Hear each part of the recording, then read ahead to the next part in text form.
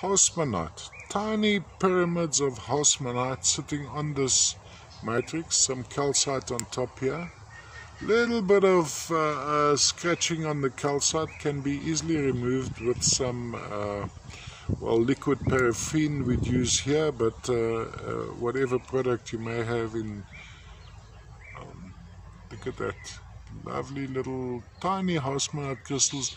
Now the Kalahari mines in the Northern Cape of South Africa, the Kalahari manganese fields, are well known. At a time the largest or the best formed and largest haussmannite crystals ever found came from this deposit. These aren't very large haussmannites, yet a lovely lustrous representative specimen of this locality, with some calcite there, of course. Calcite in this case would be the cubic calcite. I'll just turn it over like this and I'll move it so you can see the reflections of the calcite on there. There we go. Let's just have a look at the reflections over there. Got some angry birds in the background. They're clearly having a little tit-a-tat, or whatever you may call that.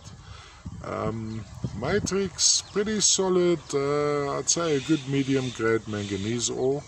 And then of course this lovely haussmannite sitting on here, little tiny little pyramids of haussmannite. Silver metallic running into black almost.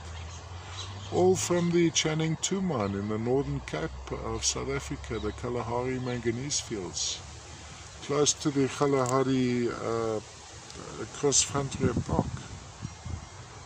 That